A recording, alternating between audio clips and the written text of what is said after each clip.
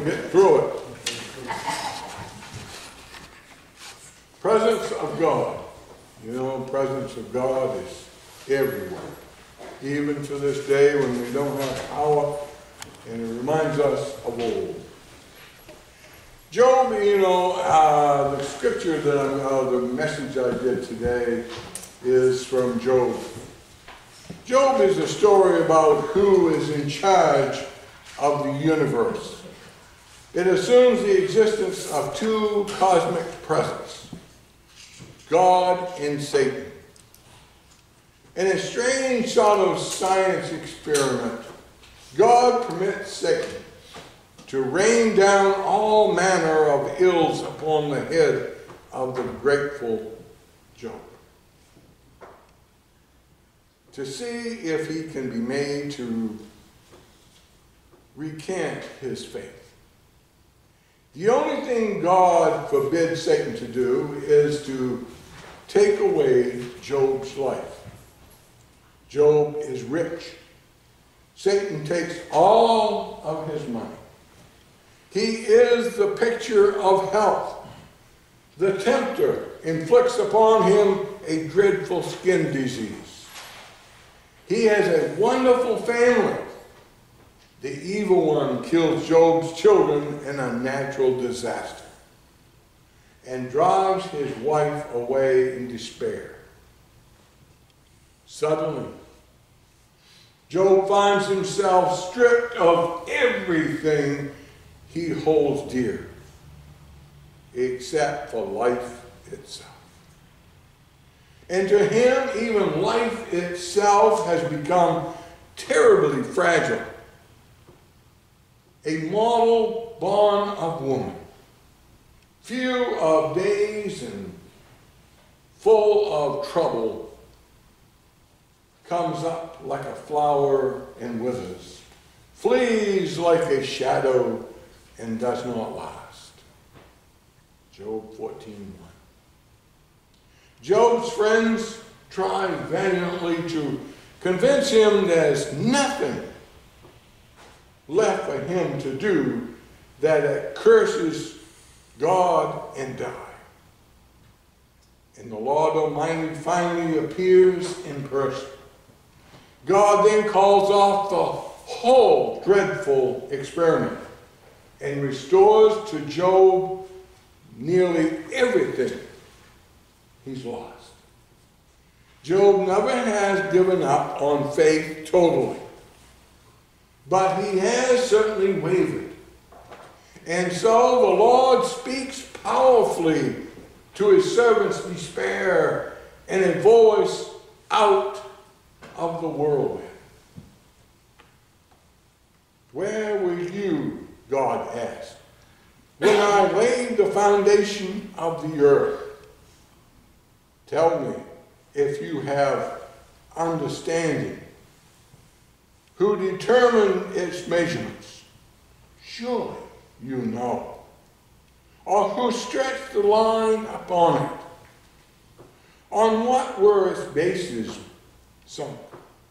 Or who laid its cornerstone when the morning stars sang together and all the heavenly beings shouted for joy? Job 38:4-7. God here is the great cosmic architect, the general contractor for the whole universe. Who are you? God seems to proclaim, to challenge my design or my oversight of all that I have made. The God who speaks here is the powerful creator, one who would not only assemble the great machine once upon a time and kick it into motion, but who carefully watches over it even now, correcting its imperfections and the fine-tuning its moving parts. There is a story of a preacher who once had a parishioner come into his office, a man he'd counseled through many difficult circumstances. The man had made some progress in dealing with his problems, but always he seemed to kind of fall short of the mark. Always he seemed overwhelmed by life. This day, though the man was a little different. He had a smile on his face and a spring in his step. Pastor, he said, with transparent joy, I've got something wonderful to tell you. I've just resigned as general manager of the universe. And it's amazing how fast my resignation was accepted. That's the sort of realization Job comes to at the end of his long spiritual struggle. When he repents in the dust and ashes, he is effectively resigning as general manager of the whole universe. That job is already taken. And when silversmiths create their work of fine art, they engrave in a place not easily noticed by placing a tiny letter or a little symbol on it. This is what antique dealers look for as they are asked to appraise the value of a certain object. Say, for example, a silver bowl by Paul Revere.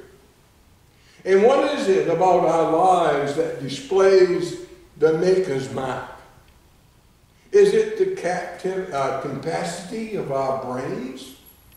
Is it our opposable thumbs that anthropologists insist separates us from most other life forms? Is it the ability to reason creatively?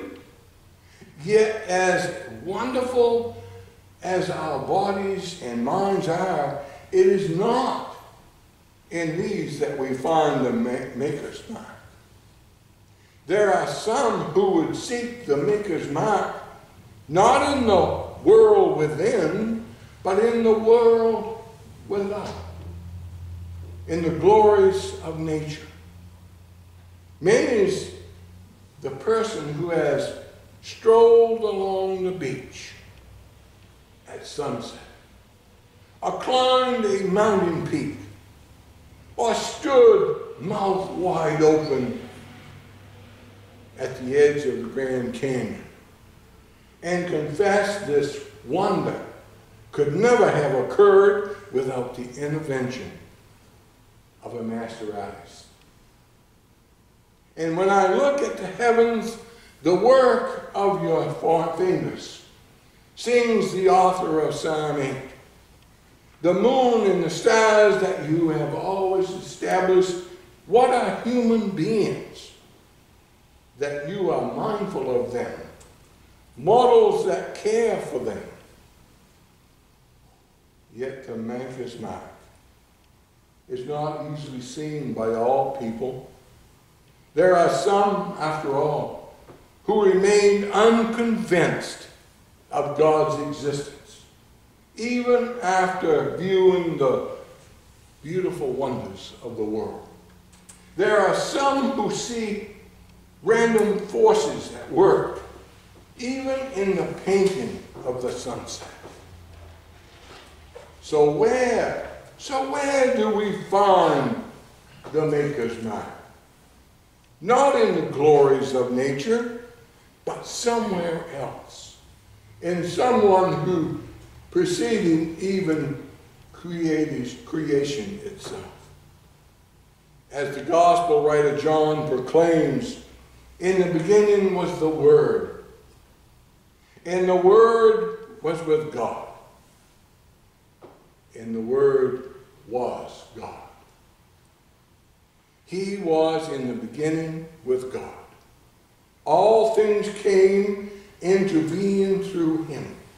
And without him, not once came into being. What has come into being in him was life. and the life was the light of all people. Is it in Jesus Christ that we see the Maker's mark stamped on creation so that all may know to whom this world belongs? The Maker's mark is not power or having interrelating parts or ingenuity, but love. But love. Is this what we're missing today in this country, in this world? Have we lost the faith in the beauty of love? Let us pray. When we look at the heavens, O Lord, the work of your fingers, the moon and the stars that you have established, we are as filled with awe as the psalmist of old. Yet how swiftly we forget that cosmic perspective as we turn our vision inward and focus only on the pains and the problems of life.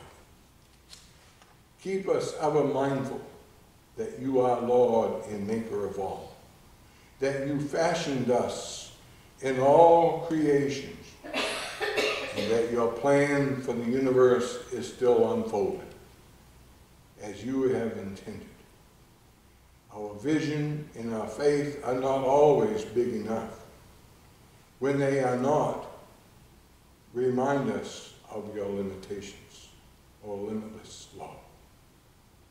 For we pray this in your Son's name. Amen. It was an excellent sermon, Jim. Thank you. You should sermonize in the dark more often. Excellent. Thank you. Let us, I know it's going to be chilly here, so let us go right to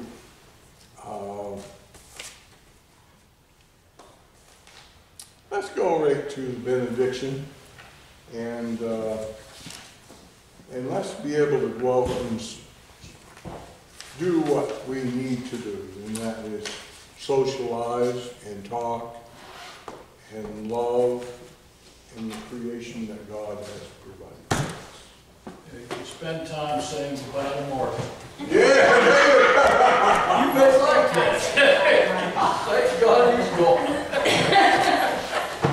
Did we remember how to sing that? Okay, let us do it. Oh, most holy and gracious and loving God, we thank you for this day. Yes, we thank you for this. We can make it without electricity because love is in this church. The world needs to hear that love is in this church. Let us now go in the name of the Father, the Son, and the Holy Spirit.